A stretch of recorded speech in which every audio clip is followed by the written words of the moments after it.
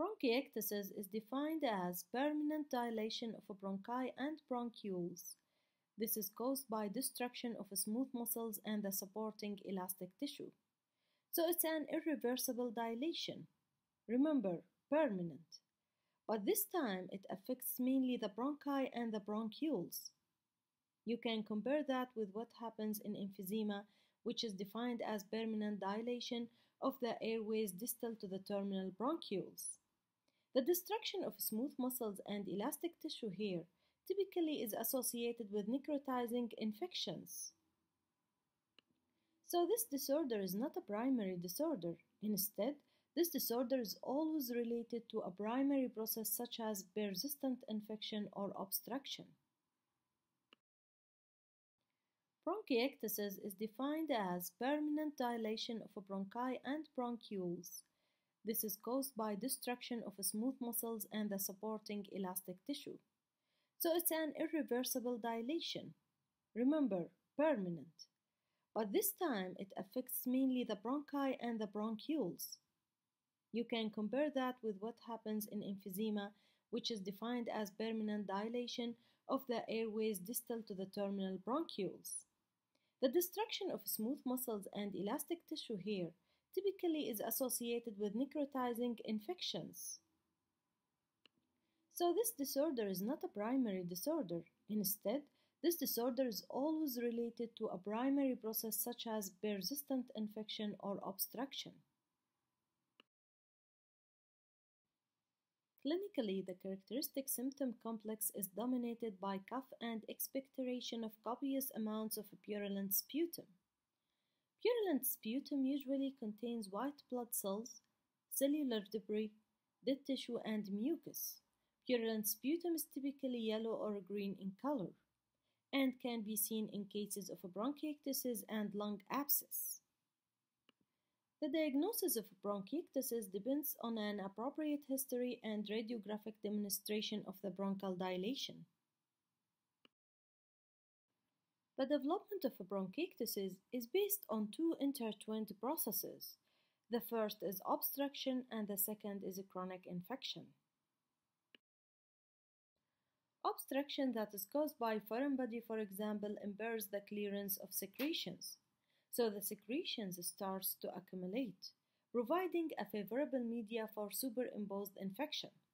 So the secretions and the bronchial wall are infected now, and this induces an inflammatory reaction.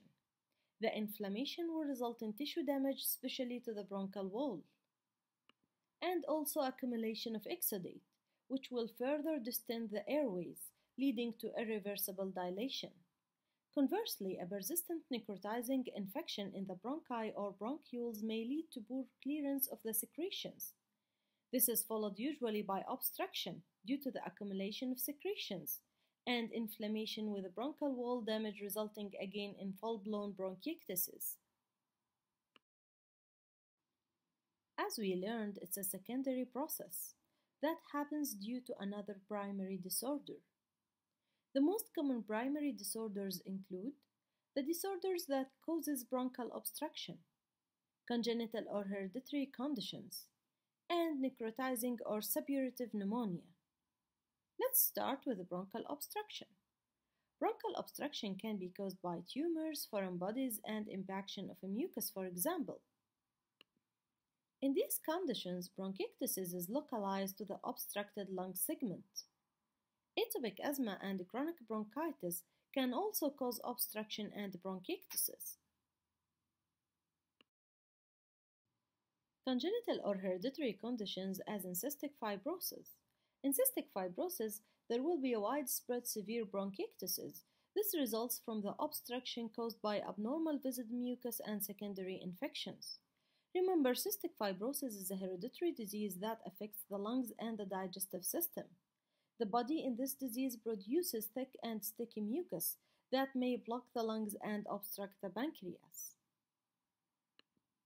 Immunodeficiency states is another example, in which a localized or diffuse bronchiectasis develops because the recurrent bacterial infections.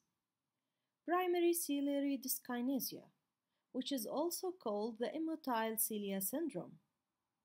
It's a rare autosomal recessive disorder and is associated with bronchiectasis and sterility in males.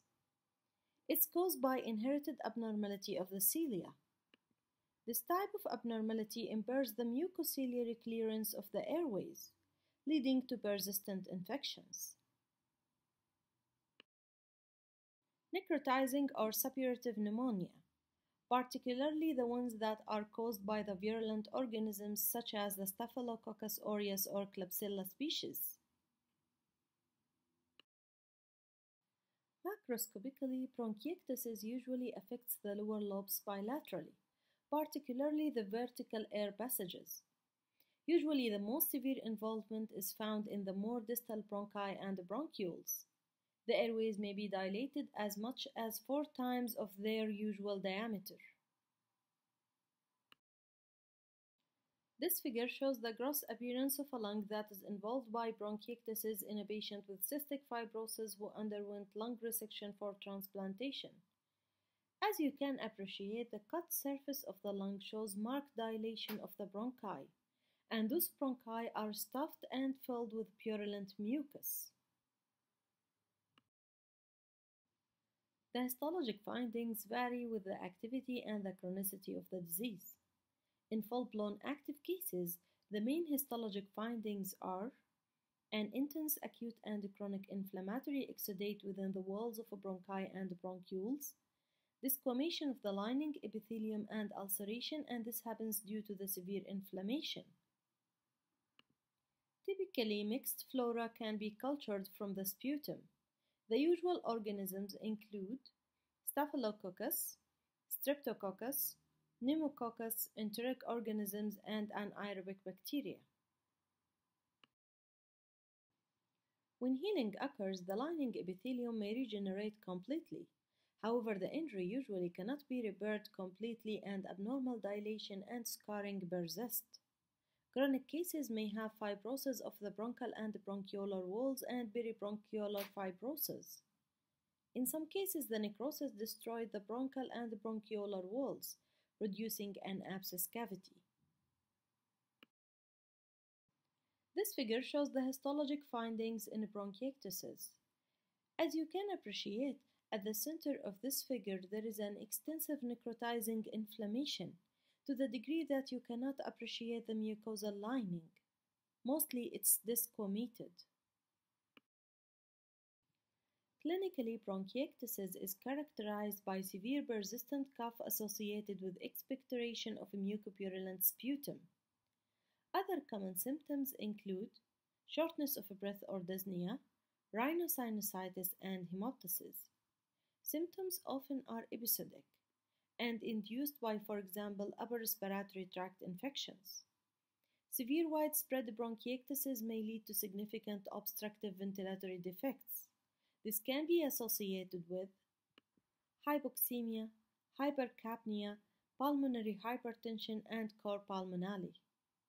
However, with current treatment, outcomes have been improved, and severe complications of a bronchiectasis such as brain abscesses or the cor pulmonale are less frequent.